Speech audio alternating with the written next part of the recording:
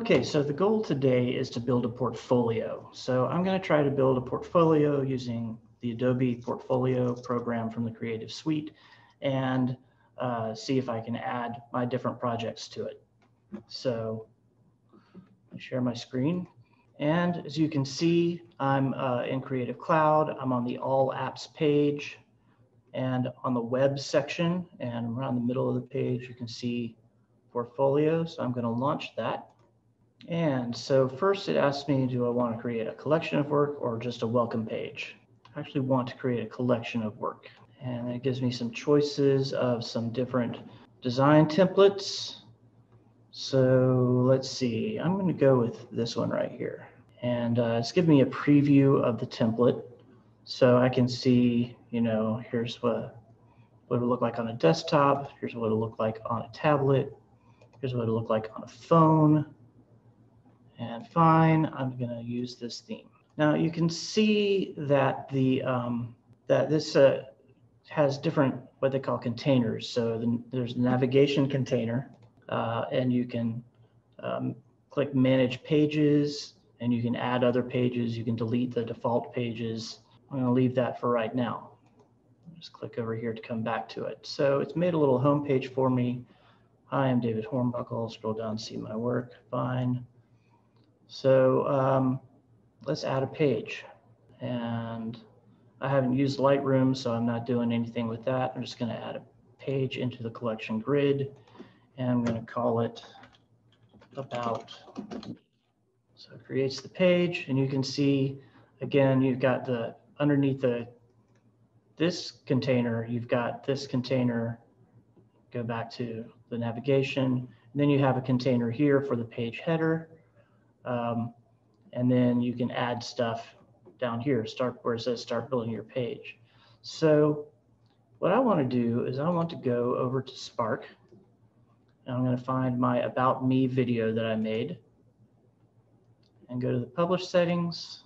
And what I think I want to do with this is I want to try to embed the video in the web page. So click Embed, it gives me this link. I'll close that. Back to the main Spark page, and then I'm going to click Embed over here.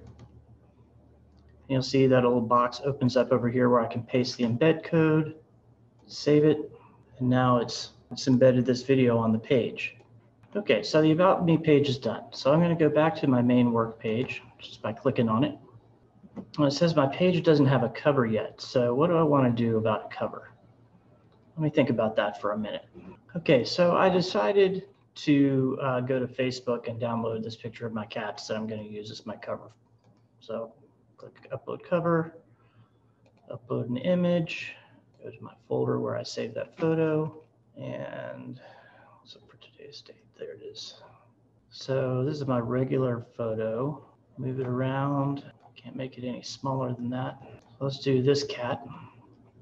And then on the rollover, do the same photo. I'll have it scroll over to the other cat when you roll over. Preview what that looks like. Cover for the About Me page. Click it. It's a little weird. I might play with that and do something a little different with it later, but good enough for now. Okay, so going back to the main work page and create something else. Okay. So I'm going to add another page. And this one I'm just going to call Syllabi. Where I'm going to put all of my different syllabi that I create for my different classes. Create the page. Now what I found a little earlier playing around with this was that embedding a web page doesn't work as well as embedding a video. I got an error every time I tried to do that. So instead of embedding the page, I'm going to create a button that will link to the page. So I go to my syllabus project, and I'm just going to copy this link, go back over here to Portfolio, and add a button. This button, I'm going to put PH 212 syllabus, and paste in the URL.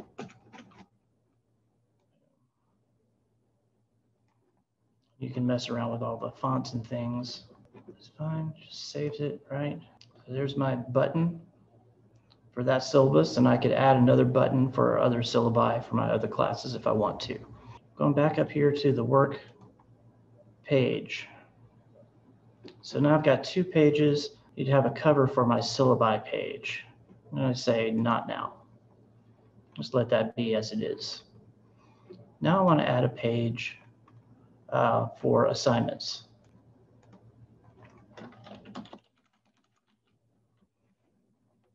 Create the page. And again, I'm going to do a button. So I'll click that. I'll go over to Spark, find my dynamic literary analysis assignment, and publish settings, get my URL, copy it here, change the name of the button to dynamic. Okay, and there's my button. Okay, so notice it automatically puts a "you may also like" thing, which is fine. You can change all of this stuff. Okay, so again, it's telling me I don't have a cover for my assignments photo. That's fine. One thing I want to do though is I want to move about me over to the left. I want that to be the first one that people see. So how am I going to do that? Can I just drag it? No. So what can I do?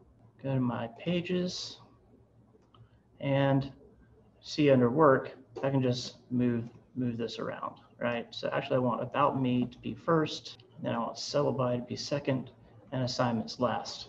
So now I've got about me, syllabi, and assignments.